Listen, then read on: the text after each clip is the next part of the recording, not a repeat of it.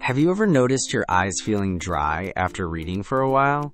That's not just in your head. Your body is actually doing something weird and cool. When you read, your brain gets super focused on the words and the story. But guess what gets forgotten?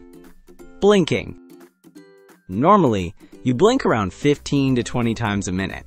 But while reading, that drops to just 4 or 5 times.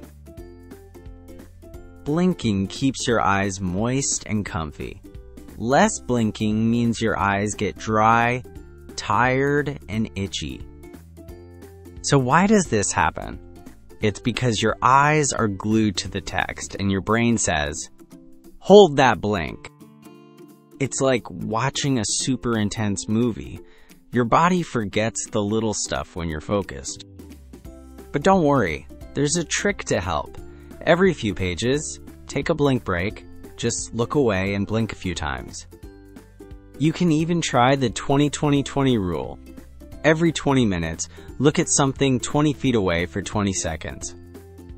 Your eyes are awesome, but they need rest too, just like you.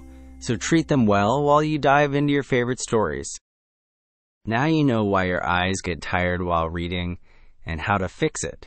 So go on, blink it out, and keep exploring those magical pages.